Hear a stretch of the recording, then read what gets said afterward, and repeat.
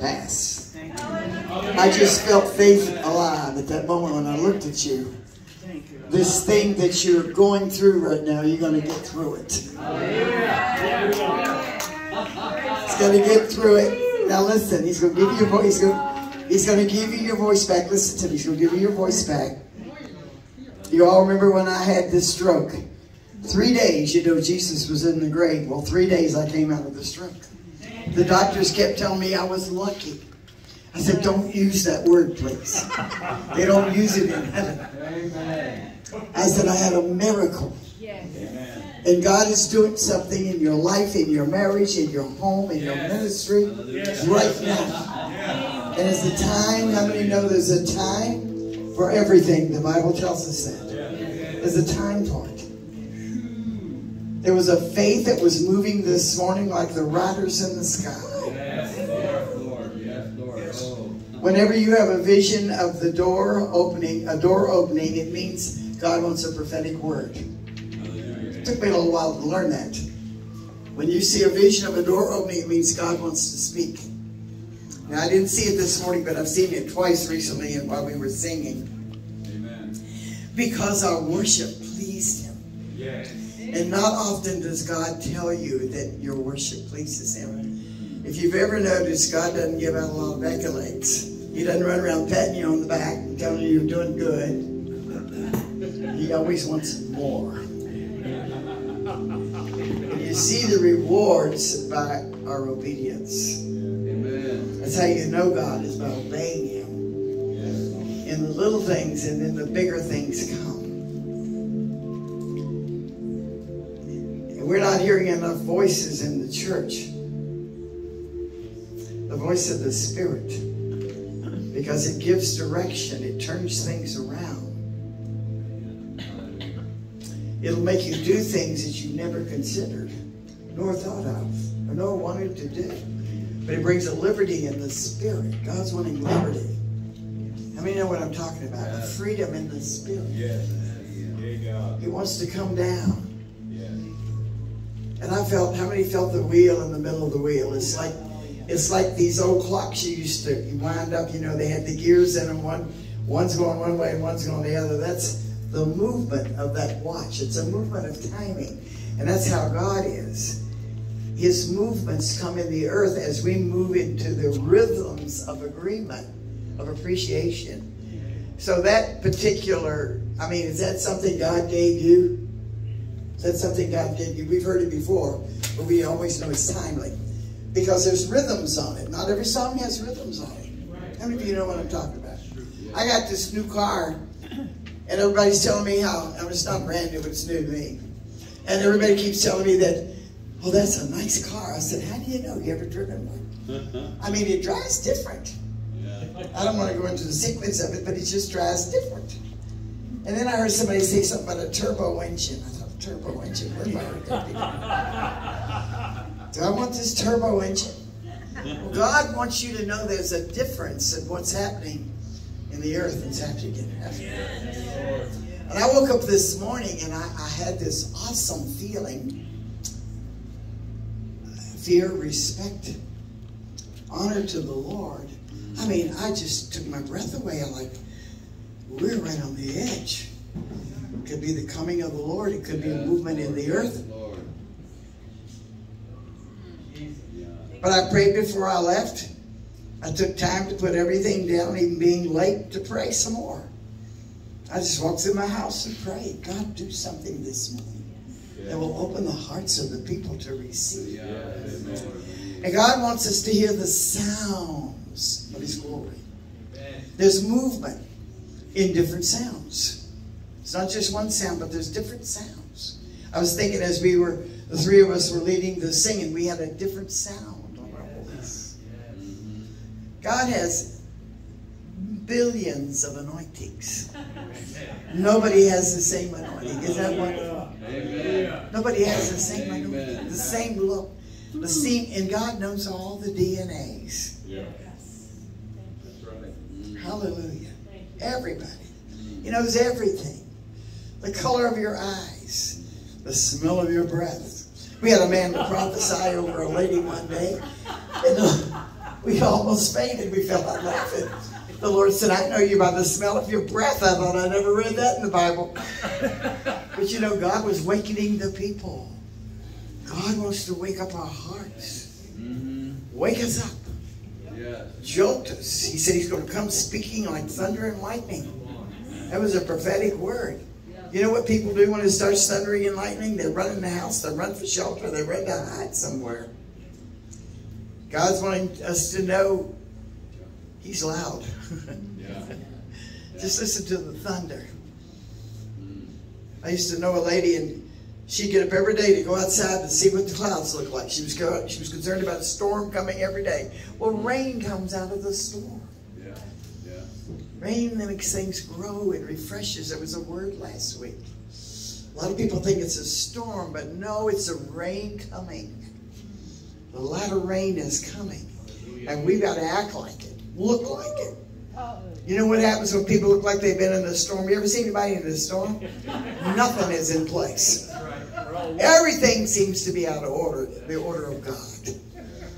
God wants to bring His order. Ooh, I feel that. But I want to say something to you. God's going to close doors that have been opened, and open doors that's been closed. You got to listen to this. This is a key to this last day movement. The door I'm speaking about is the way we worship, the way we applaud God, the way we know God. Because most of the church is just in ankle-deep water. You know, you can kind of walk in it. You can't run too much in it. You can walk in it. But I don't like walking. Hallelujah. I like flowing. Or better yet, being carried. We were carried away for a couple of moments there. How many felt those moments of eternity? We didn't want that moment to end. Hallelujah. But when it's to the ankles and to the knees, it won't birth. It's got to get to the loins. That's where the birthing is. So we got to come into another measure. The Bible says He's without measure. Ezekiel began to measure it. He said to the ankles, to the knees, to the loins, to the hips, to the shoulders, over his head is being carried. You know, when it's over your head, you can't see what's going on in the natural. God wants us to see into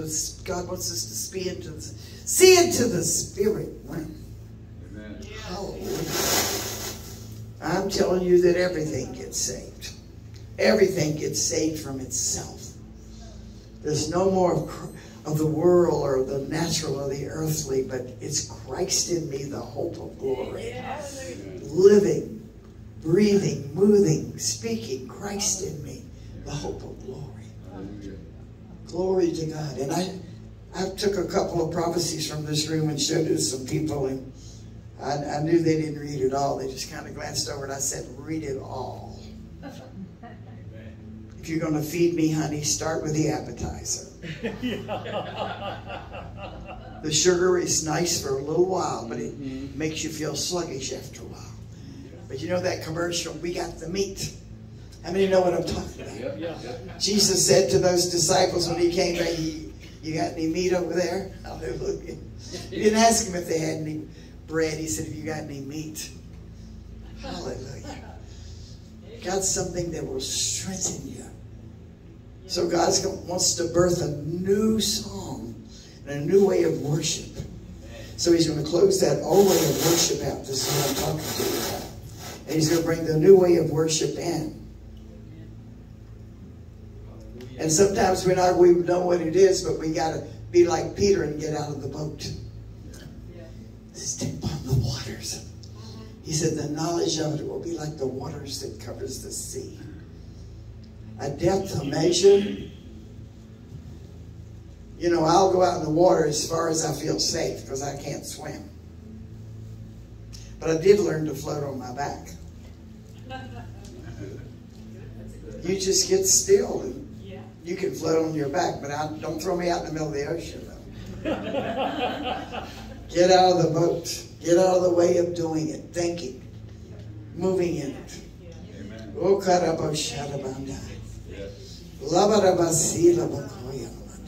and every day have an experience with God. that you'll know more than just his hand. I used to see the Lord a lot, his hand moving and his sleeve to his gown, and I didn't see any more. I wanted to get past the shoulders. Because when you see his face is when you're changed. The hand is just giving, but the face is changing. Hallelujah. Hallelujah. I just want to tell you this quick story. I want something every day with the Lord that I can just sit there and laugh until I cry. Yeah. Because he said, my ways are past finding out. How many know what I'm saying? 4th of July, I was all ready for it. For once in my life, I had my banner hanging outside.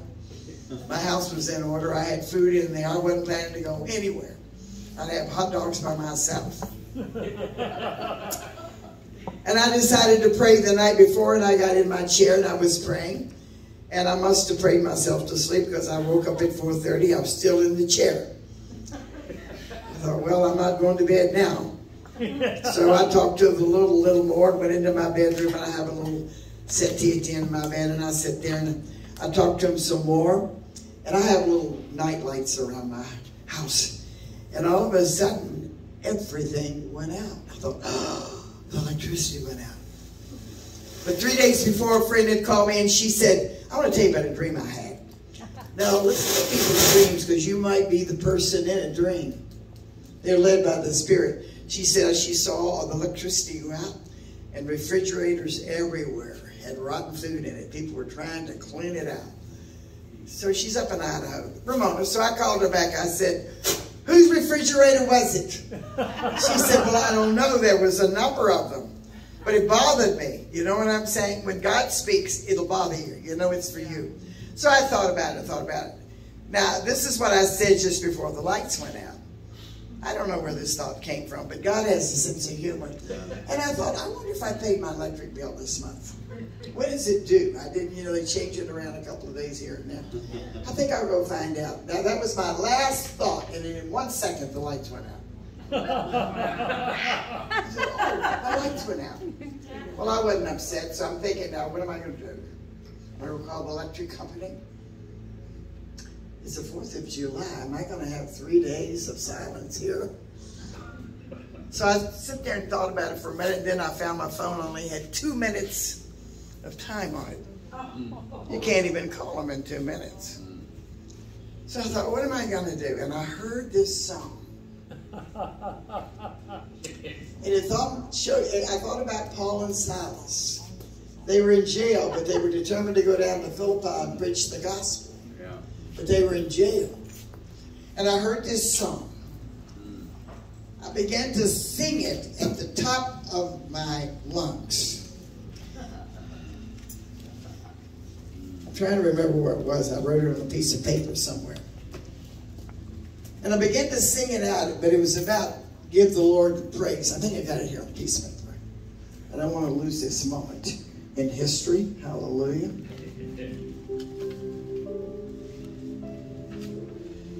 I began to sing this song. We bring the sacrifice of praise into the house of the Lord at the top of my lungs. And I heard a beep on my phone, and I picked it up, and it was from APS, and it says, we know your electricity is out. Now, it was only our block, because I'm in Peoria, and the other people in Glendale, so I go out to see who the lights are on, This all happened in a few minutes. And it says, we know your lights are out, and we're going to turn them back on by 9 o'clock. Well, that's 4 hours. But the Lord hadn't spoken that song, we bring the sacrifice to praise Him yet. I mean, time was just galloping. And I heard that song and I began to belt it out. And I want to tell you, my electricity came back on. They said 4 hours and it came back on in 30 minutes. You know what it was about? It was the sacrifice of praise. Remember, David began to sing. They sent the singers and the dancers before the warriors to bring the victory in. And this morning we declared victory in the heavens. How many felt it? There's something that is opened up. We may hear it in the news. We may hear it from a friend. But something opened up in the heavens. Now they're beginning to, Wells Fargo is going to change your banking system if you have an account with them by the 26th of this month. They already sent me a new card in the mail. with a note, you can keep this if you like. If you don't want to, you can call us back up. Everything's going to change because God's getting to move in His way. I had a hallelujah time in my kitchen. You know, I'm trying to decide, should I go down to McDonald's and hook up my phone? No, God doesn't want you doing that. He's got a better plan. He has a better way of working to save you time. We don't have time. I'm thinking about going down, you know, and hooking up my phone and having some coffee because electricity is on there. But God does not want us running around trying to figure out a plan. He's already got one. Amen. You've been singing up your praises, and He's been working in it to bring you the answers of what He wants to do in your life in everything. So you all know that we got a call that, I'm telling you, God works while we're sleeping. He says, while you're sleeping, He never sleeps. We talked about our tour to Israel. They want to do something on September the 1st. And I said, Lord, I know some of the people don't even have the passport yet. I'm not going to call you out. I told you 6 weeks ago, get your passport. And we couldn't possibly get it together. All the rooms were filled up. Somebody had a dream that I took a tour there and all the rooms were filled up. It's their 75th anniversary, so people from all over the world are going to Israel. And so I said, God, I really thought you wanted us to go in the latter part of October. Okay. So yesterday I had an appointment, and I'm having lunch with someone, dinner with someone. It's 10 hours difference in the time. They're all in bed. Well, never mind. Text them anyway. So we did, and they answered. Would they be willing to give us the tour of the latter part of October? And they said yes. Wow. Come on. God works quickly, swiftly. I'm thinking about it in my house. Remember, the Bible says, I'll sing over you with songs of deliverance. How many of your songs? Now, you need to write them down because they have something to do with your schedules, your appointments, and your lifestyle. I heard this song when I was thinking September the 1st. And I heard this song, nothing is impossible with me. I thought, oh, God is going to change it for me. I didn't know how He was going to do it. I hadn't talked to my friend. She said, they're going to do the land and somebody else is going to do the air. I thought, you don't want to do that. I said, I'm telling you, that could be trouble. You got to know all these things in the Spirit. God doesn't want us piecemealing things. He has a higher plan. How many of you found that out? He has a better way. Better way. With butter. Yeah. I like it seasoned with butter.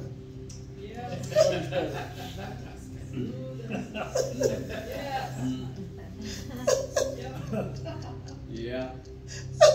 Amen, amen, amen. When you think about these things, it reminds you of another miracle He gave you. Another time.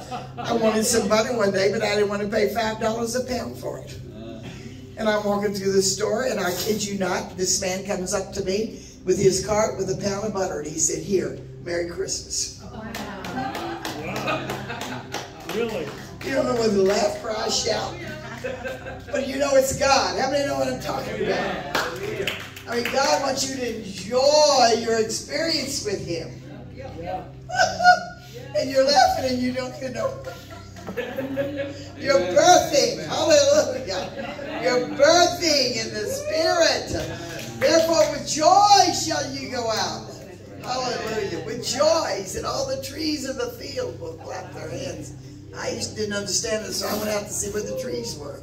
I'm serious. I used to do crazy things, but I got a good laugh out of a lot of it. And God wants you to enjoy your relationship. Yeah. So God is closing the door to the old way of worship. Yep.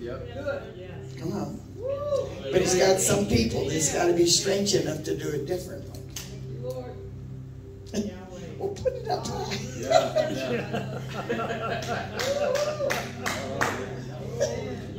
And He's looking for people that know they're not the brightest star in the sky or the sharpest light in the drawer.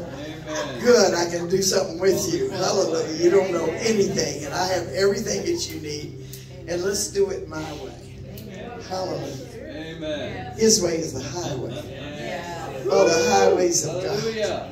The glory He's going to bring. Now listen, God is going to cause some people to see where they have not been seeing. Discernment. You're going to discern the times. Amen. Amen. Every moment is going to be an awakening moment in the plan of God. It's not going to be wasted time. Amen. Amen. Amen. Yesterday, I don't even want to tell you how busy I was. I used to just want one appointment a day. The Lord said, oh no. I've redeemed too much time for you.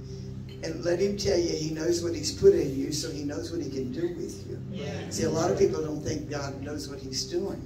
Wow, you've been going through storms. He's been bringing the rain. Hallelujah.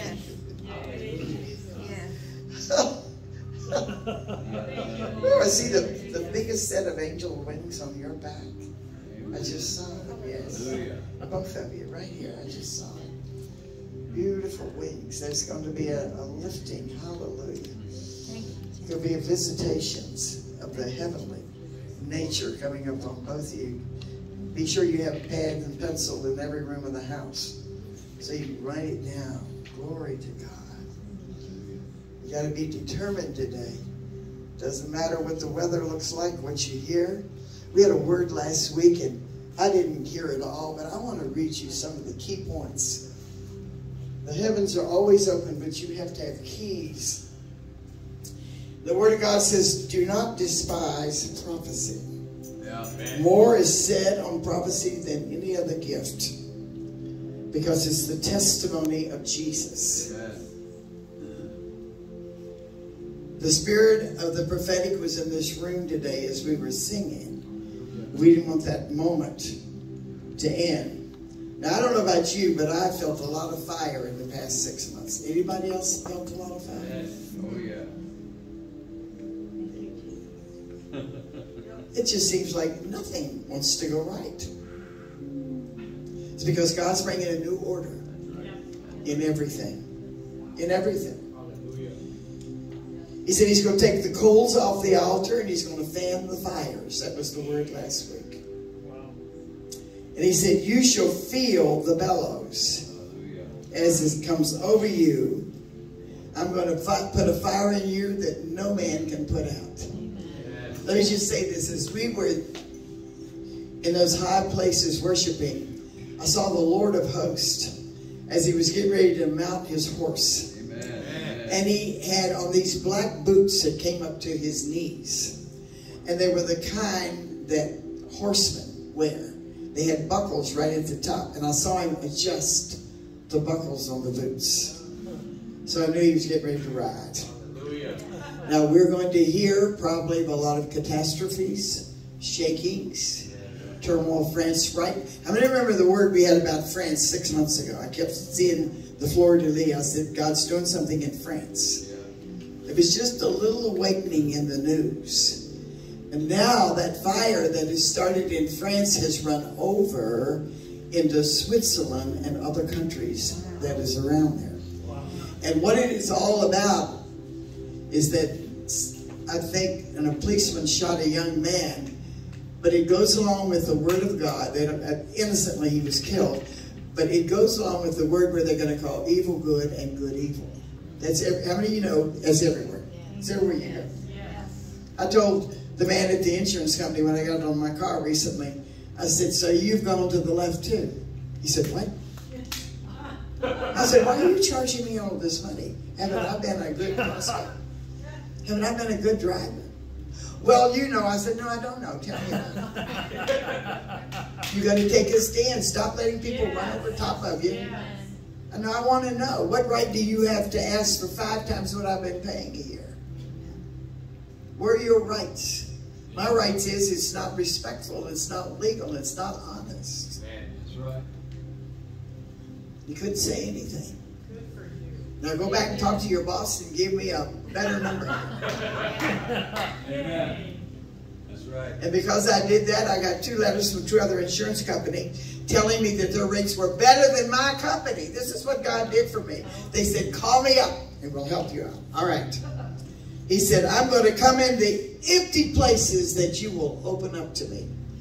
Can anybody say ouch or oh me? Come on, I didn't hear anybody put their hands up and volunteer. I got some places that need to open up to God. Yes. We used to prophesy over people in our ministry, and our pastor would say, open up. Open up. How many of you ever had tried to have a conversation with people and you just weren't on the same page? Right. It's because they were not the same place you were, or you're not where they were spiritually. So you couldn't come to an agreement. So God wants to get into some places that haven't been open to him.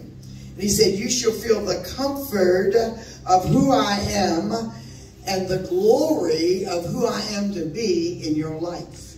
These are rich words. This is the riches of his glory I'm talking to you about. Hallelujah.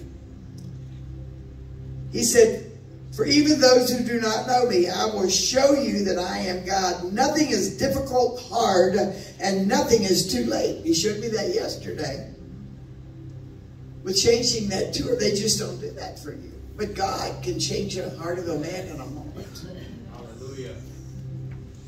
And I shall work a work that it'll be difficult for some of you to announce or even declare it, trying to explain it. If I should ask each one of you individually, what did you feel God was doing while we were worshiping the Lord? Now, not to put you on the spot, but what was God doing? Yeah. Woo! I mean, there's a new vocabulary that's coming. Amen. You know, too often we brought the sermons and the glory down to man's thinking, and it hasn't completed the work God's wanted to do in the lives of people's spirits. Yes, that's right. Yeah, we use the terms of the earthly. You know, the slogans of the earthly. When he's the king, you approach him differently. You speak of him differently. Yes. The ways that I work, the quickness that I shall move, the swiftness that I shall take the nation, saith the Lord. Hallelujah. Pull not back, but pull close. See, there's realms God wants to show us, but we've got to gather closer unto him. It means a lot of times we won't have time for other things. Yeah. When Esther was being made the queen, she had 6 months. Tells you in the Bible of myrrh and frankincense and other perfumes, and 6 months of other things that they would not talk about. Anybody hearing that? Other 6 months? I am. But I've finally learned after all my 85 years not to complain now. What are you doing? Don't ask the Lord what he's doing. He'll do more. What he's doing in us is for eternity. Yes. Forever. Yes. Forever. You know, it's wonderful to... all the teachings on your destiny. You can do this and you do that. Well, is that going to be regarded in heaven when we get there? Where you did this and you... Only what's done for Christ is going to last. How many know that? Only what's going to be about Jesus. This is a wonderful prophecy. He said, I'm going to work. It's going to be difficult for you to announce it. Now, keep your head on when you hear what others are saying. Don't lose your head over what they're saying. That's right. Amen. Right there. Yeah. Pull not back, but pull close to me. I want to pour anointings. I like the S on this. On you. I'm going to give you a head start. How many want a head start? If you're a little slow, we need it. That you shall know the ways I'm working. I shall blaze a trail for you to walk in, that nothing shall hinder your steps. Well, some of you should be shouting. Thank you.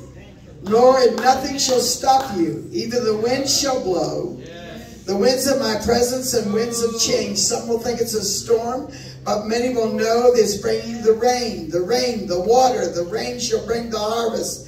The rain shall refresh. I shall reveal myself in ways that will startle you, but will awaken you, saith the Lord. Hallelujah. Woo, come on, put your hands on the bench for this. Anybody said to the Lord, you can't hear?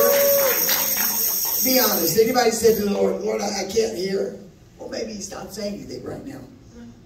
But I'm going to awaken many, because I want you to know I had chosen you. You did not choose me. That's right.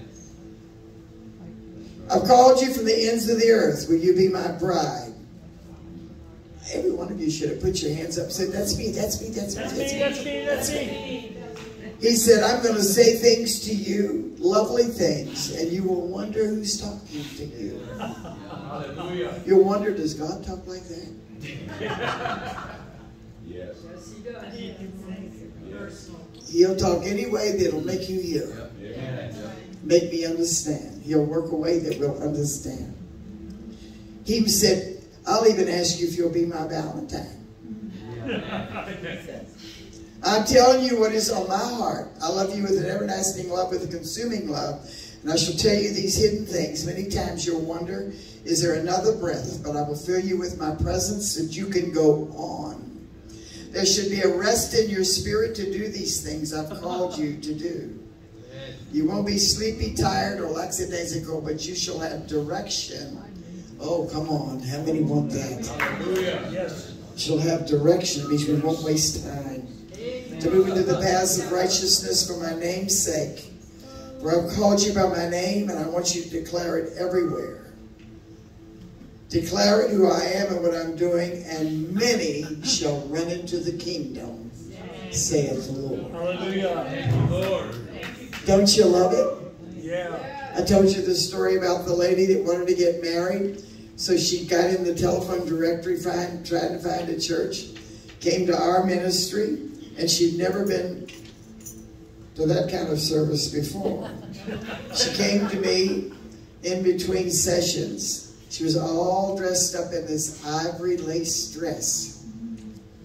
And she'd come with her boyfriend. He was sitting in the back. She'd come to get married. So she called us, and Ruth told her to come on. But that morning, listen, that morning, for an hour and a half, we sang in our worship service, "Let me call you sweetheart, I'm in love with you." And no one knew it. We were so caught up in the spirit. Wow. My musician looked at me and she said, "I hear a song, Sister Ruth." I said, "Play it." She said, "It was kind of worldly." I said, "Play it anyway. When you hear from the Spirit, play it." So we began to sing, "Let me call you sweetheart. Hallelujah. Let me hear you whisper that you love me too." People don't do this in church. Oh, but Jesus does. And we had these drop cloths. Amen. They were actually tablecloths. We got them at a sale at a hotel. And we were waving them all around our head, running all around the service. And after the worship service, I said, "Lord, what in the world was that all about?" And that night, here's this girl. I put the numbers together. She wanted to get married. We were preparing the way. Amen. Hallelujah. So she comes over, and I'm watching her. She's watching Sister Ruth preach, and she's enamored like this. She comes and stands for 1 hour by Sister Ruth like this. Wow. Nobody told her to sit down. It didn't disturb anybody. God was moving. And Ruth just kind of whispered like this, said, "She's come to get married." Oh, let God be God. So she's watching Ruth all this time. She comes to me after the marriage and she said, "Who are you people?" Really? I said, "Where'd you find us?" She said, "In the telephone directory." I said, "Why'd you call us?" "Well, I wanted to get married, but my boyfriend, they'd been cohabitating together. She wanted to be an honorable woman. And he did not want to get married. And he made it obvious to everybody in that room. It was like this through the whole service. Make me if you can. And the glory came. Yeah. By the time he got to the altar, he was sobbing all over. Yeah. I cannot describe to you how he looked. It was running out of his nose. He had his head like this, shaking his head. That foot that was like this came back like this, and he's all honorable and humble before the Lord. Wow. And Sister Ruth is telling him what love is all about. And I thought, oh, that's why we were singing "Let Me Call You Sweet." Hallelujah. I said, "We're at church, honey." She said, I feel like I've known you all my life. In a moment, God brought truth to her heart. Wow. In a moment. She said, "I feel like I've known you people all my life." You want to have these kind of experiences with God, not just Oh, well, we sang 3 songs and took an offering this morning. And I don't remember what the preacher preached on. Come on, let the door be open. Let God make some announcements. Let God declare something in your heart. Let there be a prophetic word like a prophet come out of your mouth. Anybody know what I'm talking about? Every one of you got the spirit of truth in you. And God is speaking all the time. Hallelujah. And let him awaken your heart to love and adore him. And he's going to declare some coming events. Some things that are about to happen. I've never been to a wedding like that before. I mean, he's crying and snorting and carrying on. And she's in this beautiful dress that I wished I had. I mean, and we'd thrown drop cloths all over the room that day singing, "Let Me Call You a Sweetheart." And I thought, Lord, I don't know what you want to get from us, but I hope we gave it to you today. God says, prepare the way. This is the way. John the Baptist came and they didn't understand who he was. He wasn't really, the theme of his gospel was not all about baptism and repentance. He had already had a vision that he saw a dove over someone and he was trying to find that person. And it was Jesus. Anybody listening to what I'm saying? God will give you a vision that will seem strange, out of order. Where did this come from? God, what does this have to do with spirituality? Where does it fit in? You might see a sword. You might say, "You're going to kill me, Lord." Maybe he's got a hammer. No, he's going to put the nail in the sure place. Just see something. Say, "God, I want to see something." Hallelujah. I don't care where it is, but give me something that my eyes shall be open. Yes. That my heart can take in. Amen. I read about the 7 churches, and one of them he said, "You're miserable and poor and wretched and blind and naked." Did you know that's what he said to the Laodicean church? Apostasy, church of apostasy. They were saying, "I'm rich and we haven't needed nothing and everything is okay." And God will just leave us okay if we don't want change. When it gets too comfortable, that's the time where you need to say, "Lord, I need to change." Yes. Come on, you know what I'm saying? Anybody know what I'm saying? But it's because, listen, anytime God is working and moving, honey, there's going to be shakings. Hardly ever does it come smoothly. Anybody ever had surgery without pain? If you have, put your hand up. When God begins to cut into our lives, the pattern and the blueprint of what he wants. I was thinking yesterday, all the people that I've ministered with, God has taken them away one by one as I went down the road of life. He gave them to me just when we were trained to work well together, it was time for them to go someplace else. And I'd have to start all over again. Sometimes, you know, that wear, I mean, it just keeps wearing, till you're wearing Christ, the hope of glory. So come into the new worship. Tell the Lord you want to worship in a new way. You want to know him in a new way. You want to declare him in a new way. You want to know the wonder of his name. The wonder. I have a Terry McCallum CD in my car. He's a great worshiper. His tapes still have a great anointing. And he started to singing this morning coming. Wonderful Counselor, mighty God, Father, Prince of Peace, the great I am, we glorify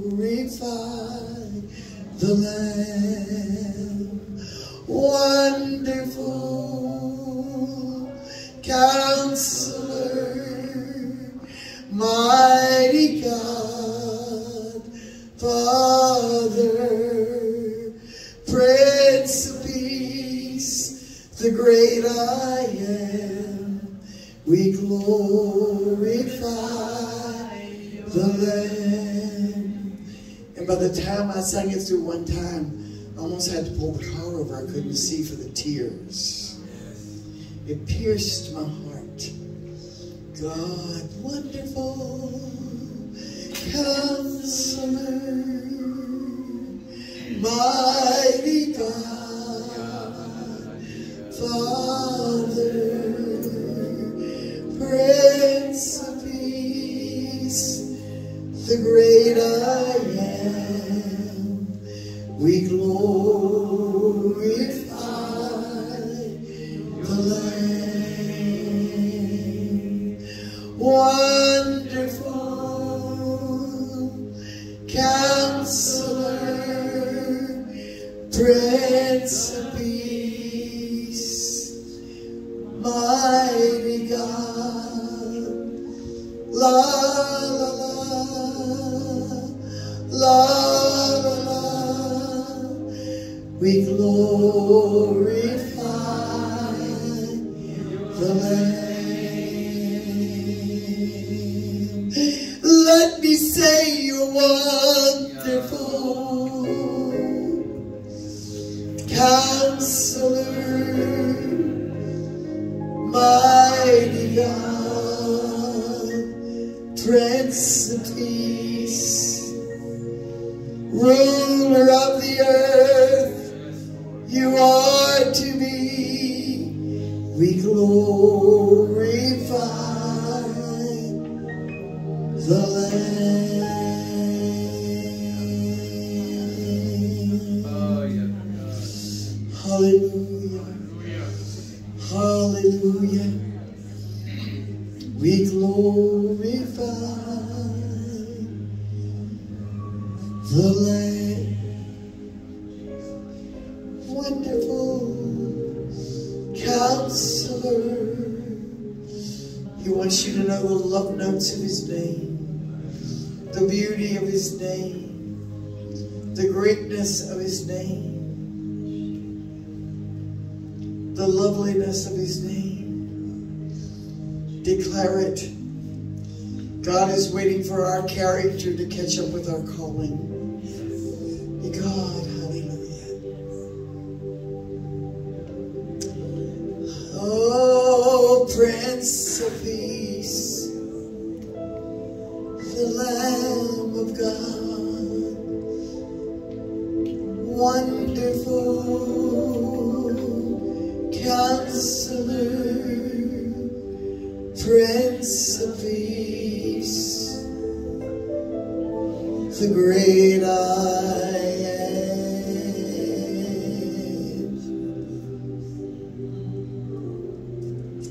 Brother, I don't know who you are back with your hands up. Yeah, you put them down. When you were worshiping the Lord, I saw a trumpet inside of you. Hallelujah. I don't know if God is saying you play music or you have a prophetic word. You speak in tongues.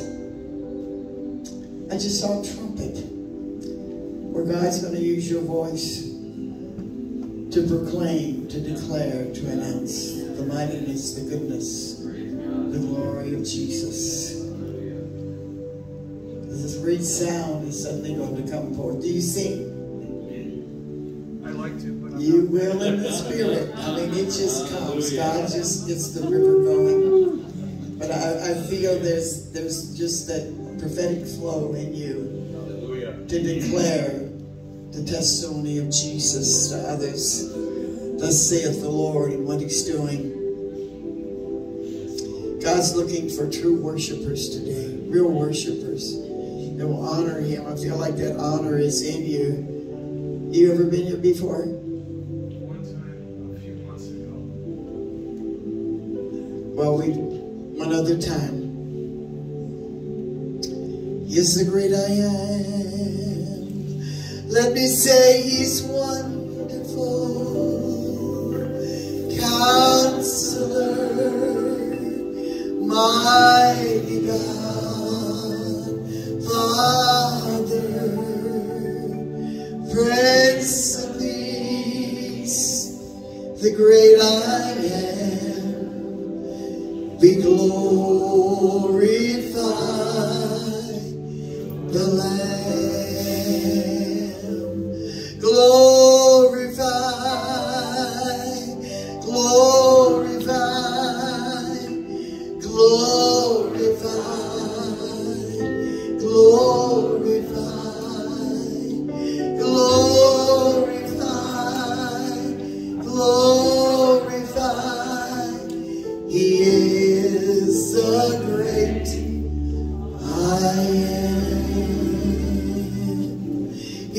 beautiful, wonderful, glorious, lovely, the great I am, the beginning and the end, we glorify the Lamb. Falling in love with Jesus. Fall in love with Him. Fall in love with His ways. Even with His dealings. With His steerings.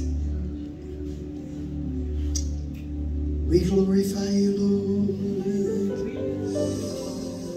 Oh, heal us. Reveal in us. Oh, change us. We need more. Oh, heal us. Reveal in us. Work in us. We glorify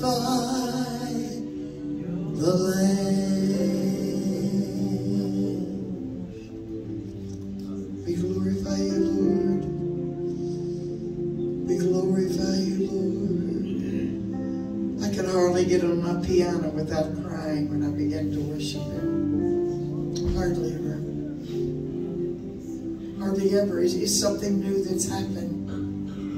Open the Bible to read it and I start crying.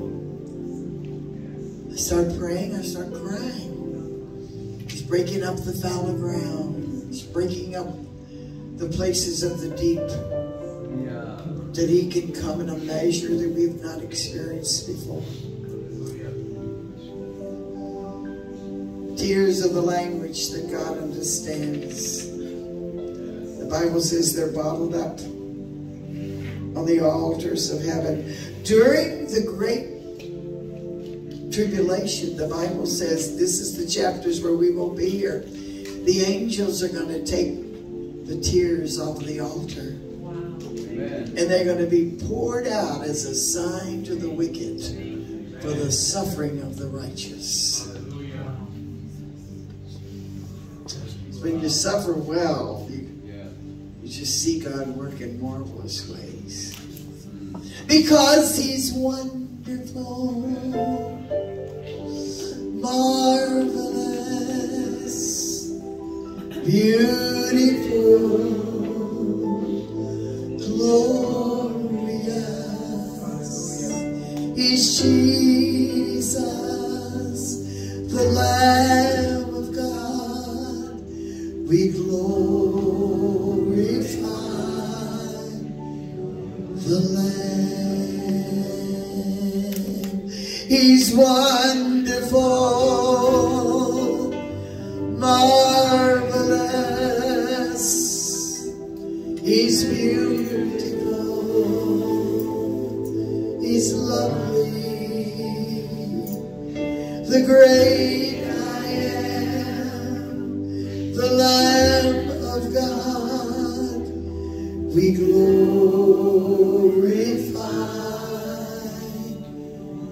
the Lamb.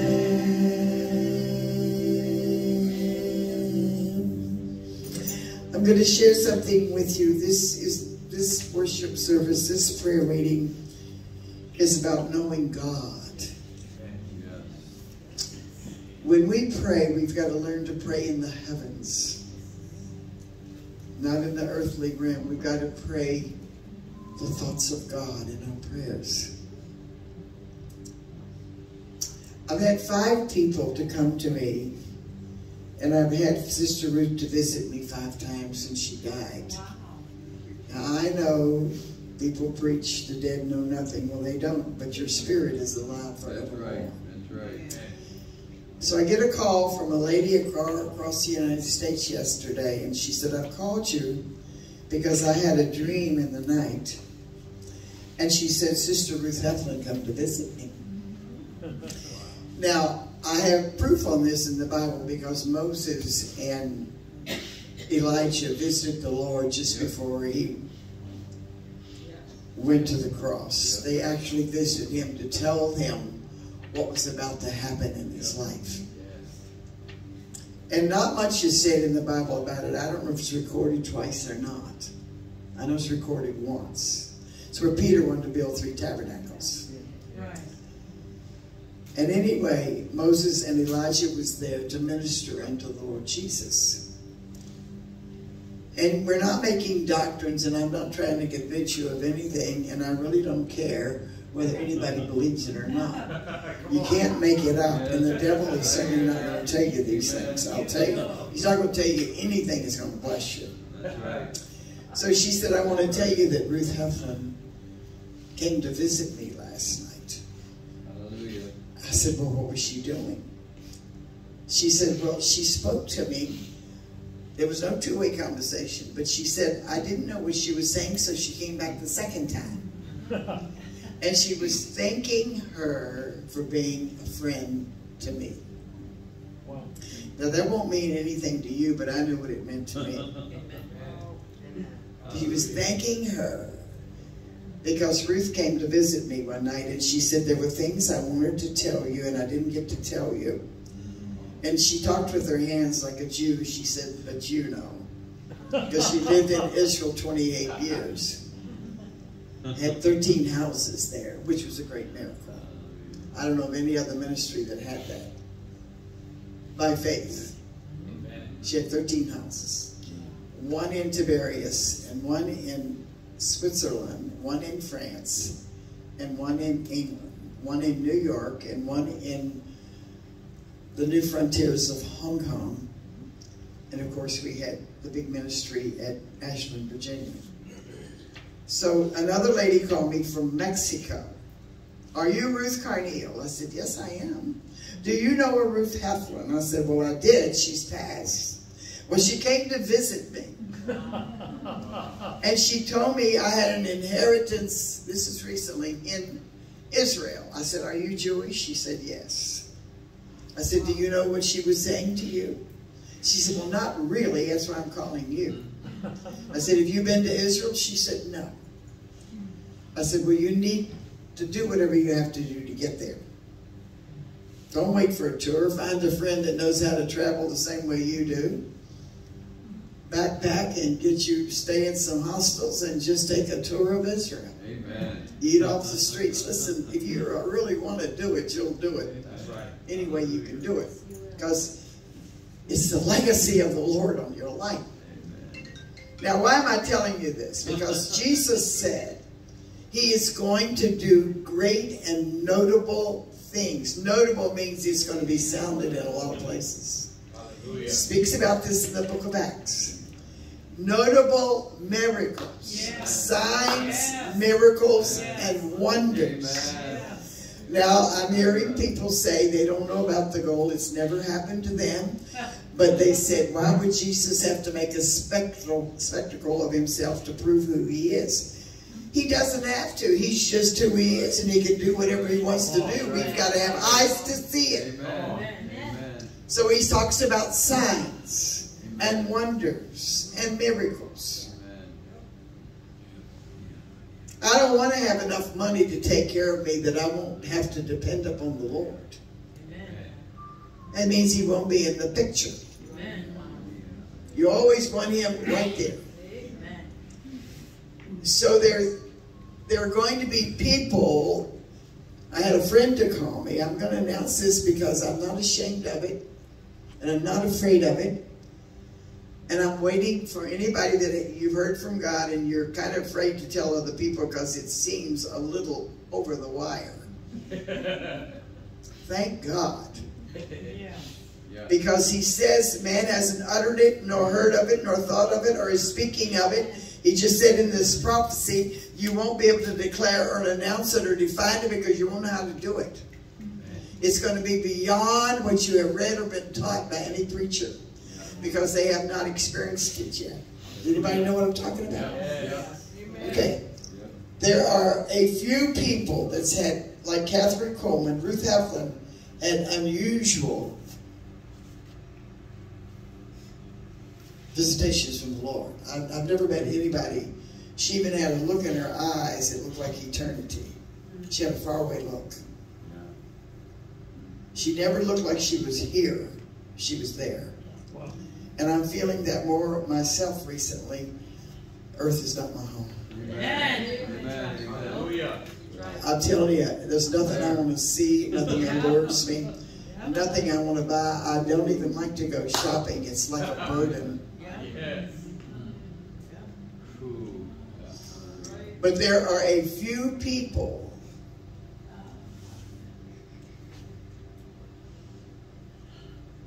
that have had an experience with God. Everybody's had some experience because you've gotten saved. But to know Him, you have to get close to Him because His ways are hidden. They're hidden in the glory. And it's a realm, it's in the third heavens. It's not in the second or first heavens. So we have to come up higher. John said he heard a great voice in the book of Revelation, come up higher. Yes. And he described Him from the hair on His head to the heels of His feet in great form. Yes. The Shunammite woman described Him in the Song of Solomon almost in the same measure because she had a personal, it's not talking about Solomon and all his wives. He's talking about the bride and the bridegroom. But they used Solomon to write it. I hope he was saved. I'm very serious. Amen. You read it carefully what they had to say about Solomon. It says that God was upset with him because he took on heathen wives and he conformed to their religion. The tree of good and evil, when it says, do not eat of the tree of good and evil, he's talking about don't be in a church that's only half truth. Amen. That's what that means. Half truth. They got a little good in them, but they got a lot that's not good. Right. It doesn't pass the barcode. But you want people that know, he said, those that know their God shall do great exploits. Yes. Great things. Hallelujah. I can tell you that Ruth Heflin never traveled with money nor a credit card. Because she never had it. She believed God. And I've been with her where I thought I would have a heart attack. I'm telling you, I would feel faint when I would see the steps of faith that she would take with no money. And no one ever knew it. But because she had prepared herself before the Lord, God prepared ahead of her. Amen. It's the preparation that you move into what God's getting ready to move you into. Now listen, this is very important. I would never go on a trip anywhere without preparing first, or you're going to have dead works. Yeah. It's not going to be anything coming to life. It'll be the same old. People won't be awakened. There won't be miracles. There won't be signs and wonders. But it's spending time to know the Father's heart. Amen. That's why Jesus went away every night. It doesn't really say he had a place to go and stay other than Mary and Martha's house once in a while. It's seeking the face of Jesus. He says, seek my face. In other words, seek my highest. Speak my holiness. But Ruth has visited, I know of 6 people, and she's visited me 5 times. The last time she visited me, and I shared this with a lot of you, she said, this is probably the last time. Now, there was no conversation between us. She's just telling me things. She said, this is probably the last time I will visit you. But most of the times when I see her, she's demonstrating something in the spirit realm that goes with the times that are taking place right now. Mm-hmm. And next to the last time I saw her, she came, I heard her coming down the road in a tank. I heard metal scraping the ground. I didn't know what it was. And I looked and I saw the world. The Bible tells us the field is the world. Yes. In the book of Matthew 24. And all I could hear was a sound, and I saw 10 parking places. And remember, I kept talking to you about 10 was testing. I didn't know where I was going, but God was leading me in to other revelation through it. Number 10 in the Bible is a number of testing. He says in the book of Revelation to one of the churches, you will be in prison 10 days. 10 virgins, 10 commandments, 10 pieces of gold, and the woman that lost one. Jacob's wages were changed 10 times. 10 plagues out of Egypt. It goes on and on and on. Rebecca watered 10 camels. Yeah. But 10 is the number. 10% of your money belongs to the Lord. Boy, that's the hard one. So I heard this noise, and I thought, what is that noise? It sounds like somebody's car is all broken down. And I looked, I had to look hard in the dream, and I saw this tank coming down the road. It was old, scraping the ground as it came. I mean, it'd been in many battles. And there were 10 parking places, and she parked on the one, it was the feathers to my right. And I thought there would be other ministers who would come and park in the other 9 places, but they didn't. Until I saw Pastor Maiden. And Pastor Maiden parked in the one that was the feathers to your right. Would be to my left. And it was like he was going to take over her ministry prophetically. Wow.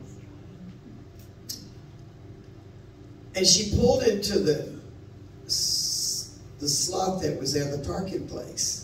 And she said, this is probably the last time I will visit you. And she started to speak to me the things that she wanted to do, but the reason why she couldn't do them.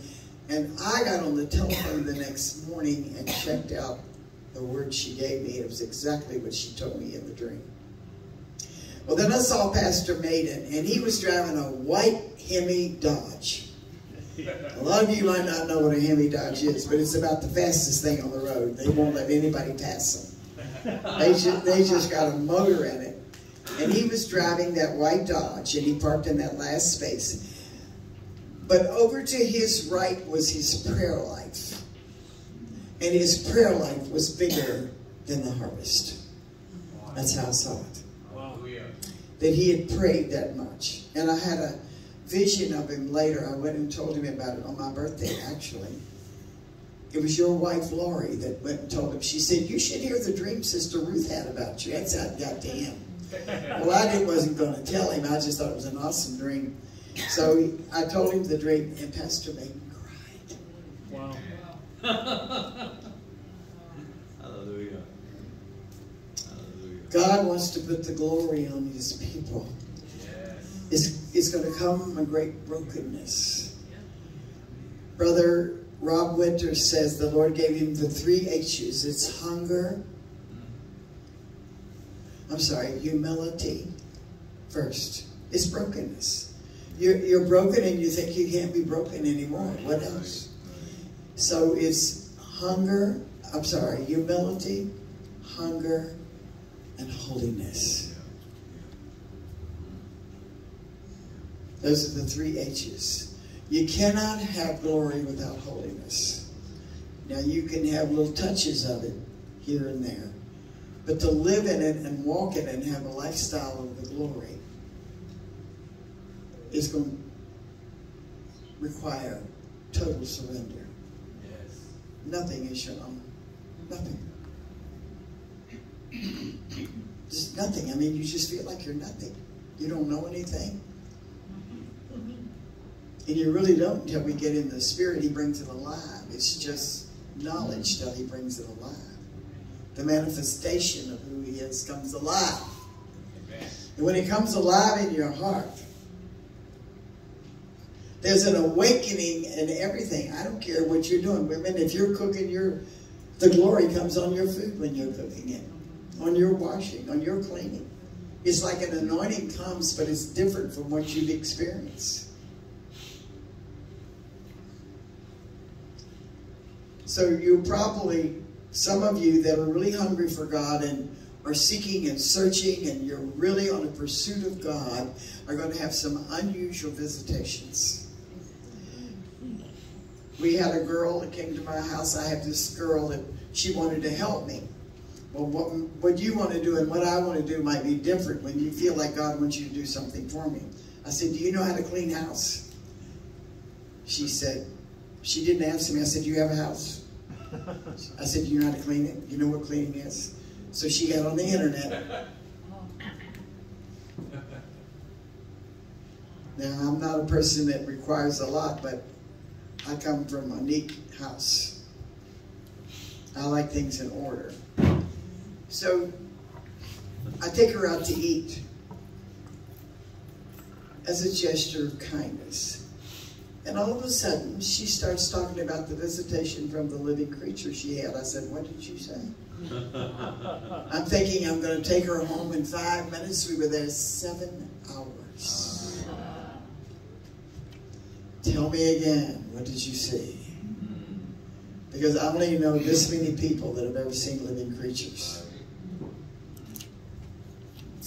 She said, I went outside to pray because the boys were making too much noise. They were about 16 or 17. And she said, all of a sudden I heard a voice and it said, look up. And she said, I looked up and she said, there's these wings with all of these eyes in them. And they're looking at me. I said, how tall was this creature? Oh, it was bigger than the light post out beside your house. It's 30 feet high. How high was this living creature in the air? Oh, I feel his presence. She said, about 30 feet above me. She said, so I ran in the house to get a flashlight. And I told my children there was something out in my yard. And they said, Mother, you better not go out there. It might kill you. Well, of course, the living creature left when she came back out with the flashlight. Honey, I just stayed right there until it took me up with it.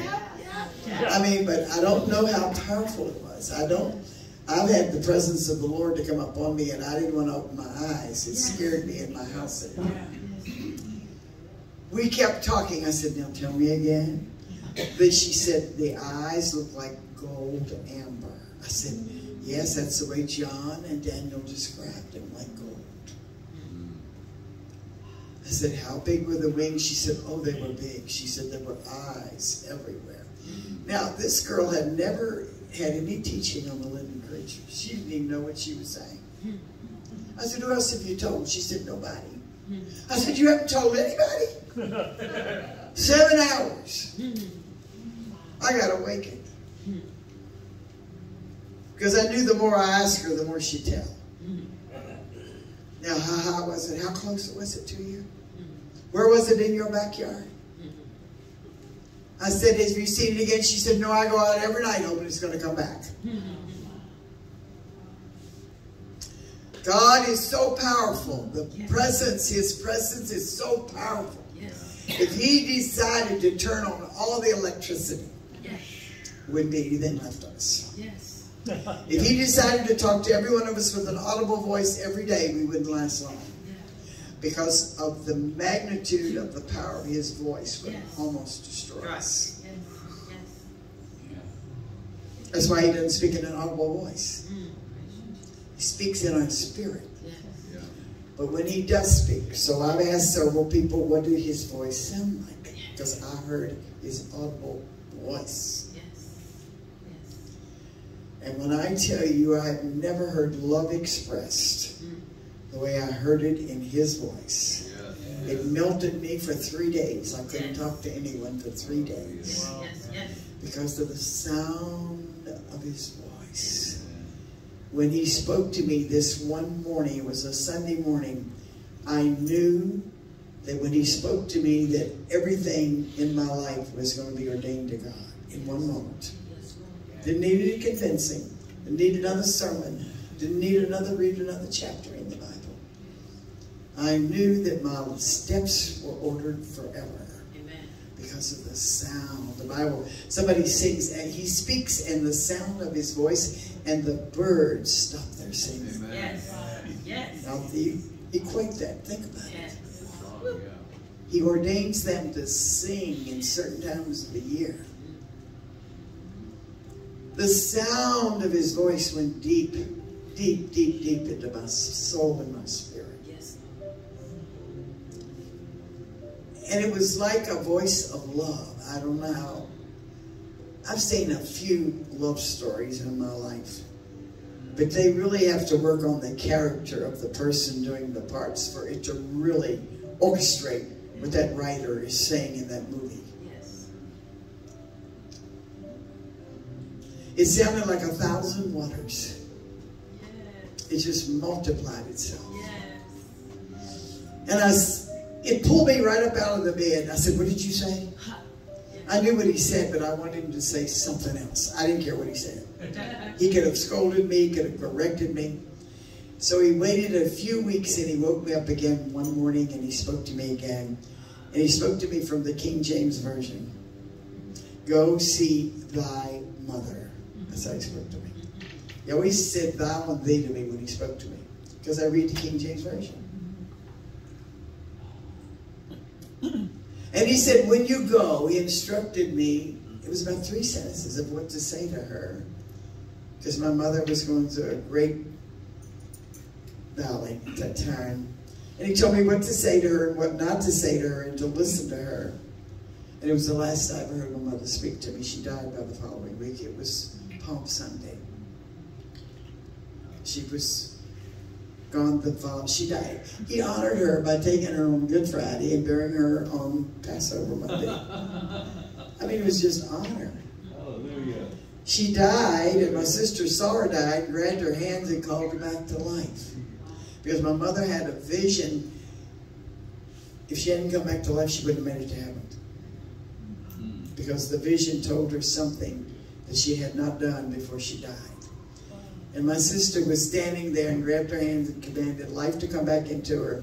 And my mother said to the Lord, what did that vision mean? And the Lord told her, and then she told my sister, and my sister didn't tell me till 30 years later.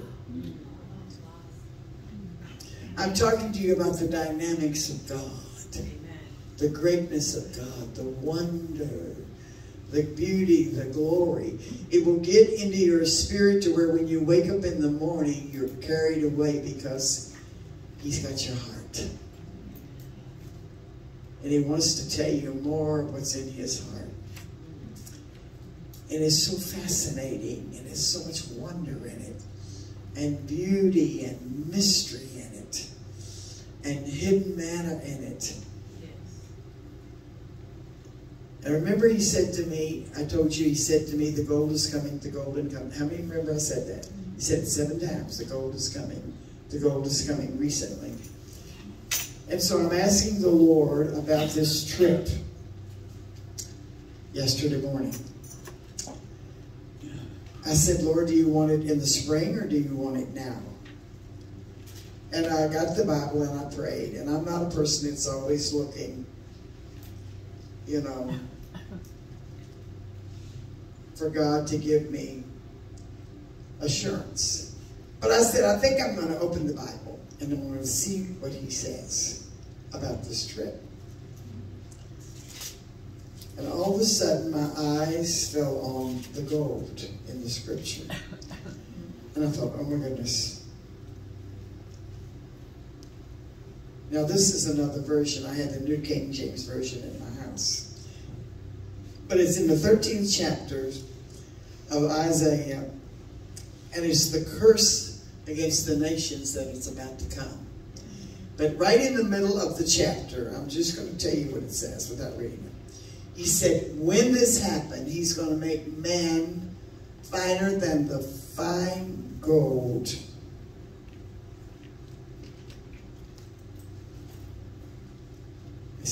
Finer than the fine gold that there is. In other words, He's going to get His people ready in a measure of the Spirit and the power of God, that when trouble comes, it's not going to bother us. Amen. Amen. He said, I'm going to make man finer than the fine gold of Ophir. That's the finest gold there is. Solomon had a lot of it.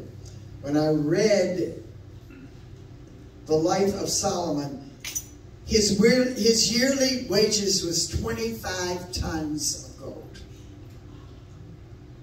You know how much an ounce is worth? 25 tons. You know how many ounces is in a metric ton? 25 tons was what he had to work with every year. He had gold on everything.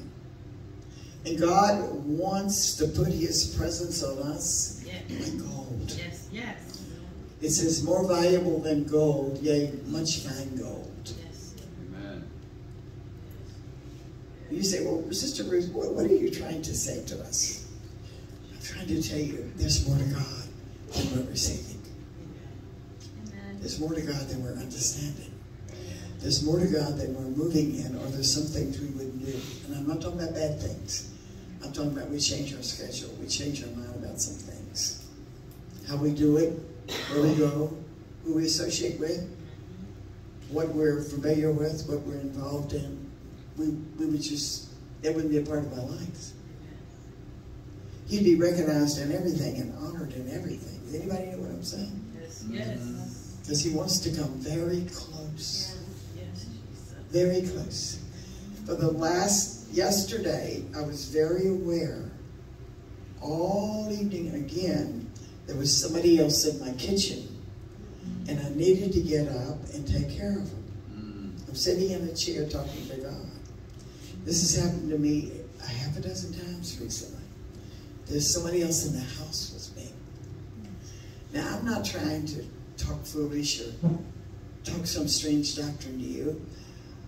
He says, I'm a friend that'll stick closer than a brother. Yes, yes.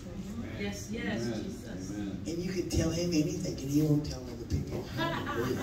He's not a tattletale. He's not a tattletale. Isn't that wonderful? He will only tell a little bit about you if he's trying to get your attention. Yeah. And he usually tells somebody you don't want him to tell. Anybody know what I'm talking about? He says, come close. Hallelujah. Glory to God. Glory to God. Read the 13th chapter when it says it's going to come. There's going to be a dashing against one another. He says, how are ye, for the day of the Lord is at hand, and it shall come as a destruction from the Almighty. The noise of the multitude shall be like a great people, like nations gathering together against one another. There's a shaking right now in mid-Europe. France, I told you, Switzerland, I think Austria. It's gone over into other countries because there's an uprising in France. Listen to this. And the Prime Minister was at a concert with all the fires going on. The wreckage, the cars burning, the turmoil in the city. He was gone to a concert with Elton John. Just put two and two together. Remember the word the Lord said to the angel said to the man recently? That France wants another Napoleon Bonaparte. You got to know what God is saying. He said that Greece wants another Alexander the Great. Italy wants another Nero, and Spain wants another Queen Isabella. Do you know what those things mean? I have two of them, three of them. Nero was a homosexual. Yeah. In the time of Queen Isabella, they were against the Jews, killing them all, getting rid of them. The angel said to the pastor of Rick Joyner's ministry, visited him for 30 minutes and told him these things. He says, it's going to be a great earthquake in India, a devastating earthquake.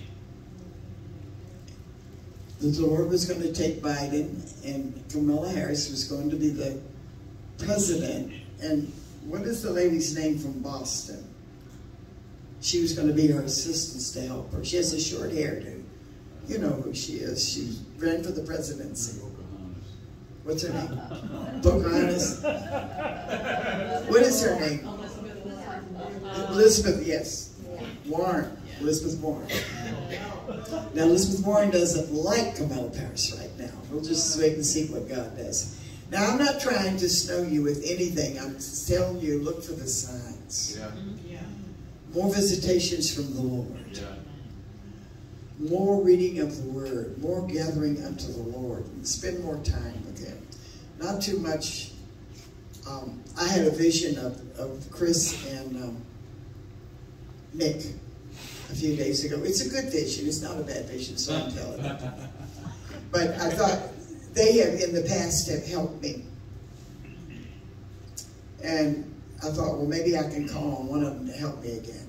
Not without pay.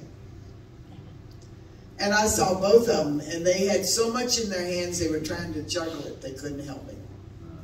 Good things. Things that they had to do.